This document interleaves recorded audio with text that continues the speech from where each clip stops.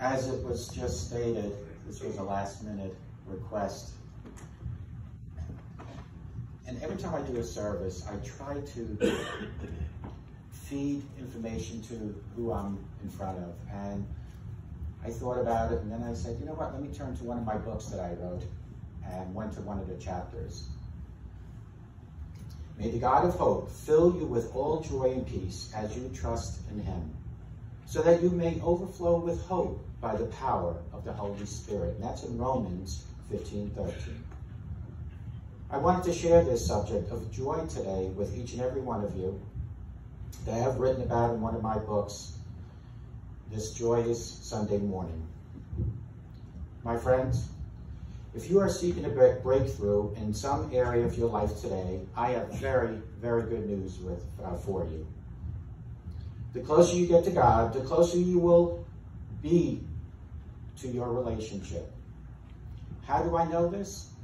Because the Bible describes him as the Lord of breakthroughs, or the Lord of bursts through, and that's in 1 Chronicles 14:11. What resources do you need from heaven to find joy? Do you need today? Do you need more love, more power, more peace, more provisions, more strength, and more joy? All of this and much more is available when you draw near to the Lord of breakthroughs. But I want to concentrate on joy this very moment, this very morning. I have told you this so that my joy may be in your joy, my joy may be with your joy and be complete in John 15:11. During some of life's sweetest moments that we experience in life, when all is right with the world, all your fondest hopes and wildest dreams come true, and your heart nearly explodes with happiness. You could make your own personal, it doesn't get any better than this commercial if you really wanted to. But there are also other moments when nothing seems to go your way. And I'm sure each and every one of us had those experiences one time or another. And your fondest hopes and wildest dreams lie in shattered pieces at your feet. Those are the moments when your heart aches with bitterness and unfilled longings, broken promises, or grief so powerful it threatens to take you to your knees. Where does joy fit in to these scenes from your life? So is joy really a possibility when everything seems to be going wrong in your life? Finds it hard to have that joy when things are just crumbling all around you? And have you wondered why some people seem to experience deep and authentic joy in their daily lives, even in the toughest times of their own lives? And others can't seem to find it no matter how hard they search and no matter where they search for joy. Many eventually give up the pursuit, assuming that they were unfortunate enough to have been standing on the wrong side of the door when God was handing out a bag of joy. I am here this morning to say, I've learned that's not just true. Even though it may not feel that way to you at this particular moment, no matter what you're facing, joy is available to you. You may be thinking, I don't experience joy as much as other people do. It's just not my thing.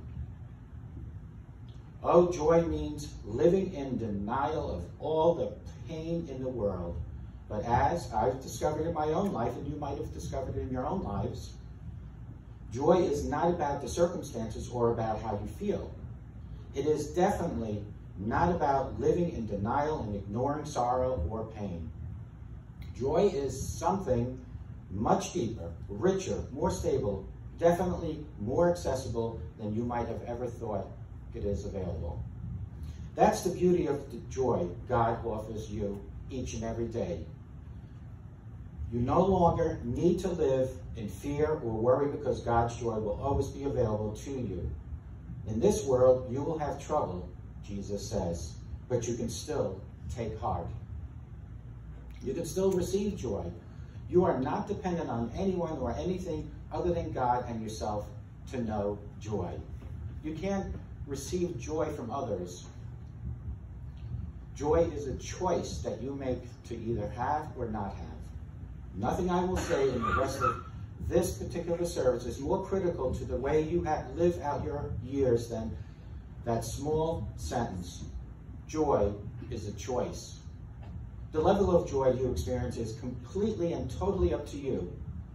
It is not dependent on anyone else.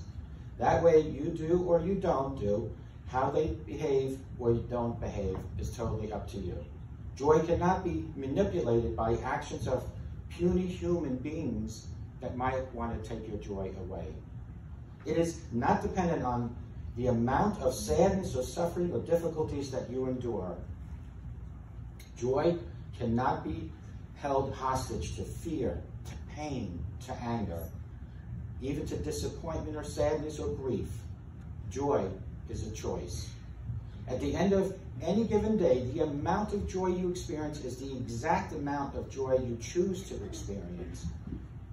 If you get less joy, it's because you chose to take or provide less joy in your life.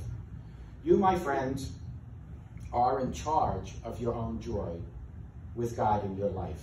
The sooner you embrace this pivotal reality, the sooner you can begin to live a more joyful life. God created us to be joyful. There's really no doubt about it that God wants us all to experience 100% joy if we choose to experience that. But God has left the decision whether to access that joy totally up to all of us. You and I get to decide if we're going to choose joy or not. Created by God, bought and paid for by Jesus' death on the cross, given as a personal gift from the Holy Spirit.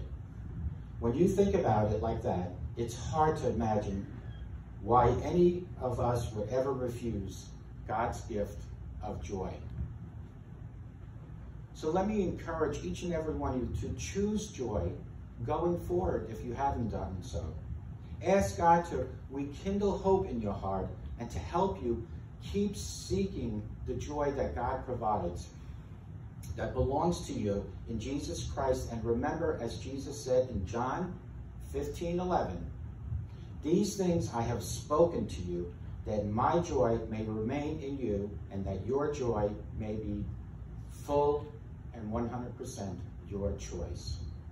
May God bless each and every one of you, and I hope that each and every one has a great life with Jesus Christ in your life.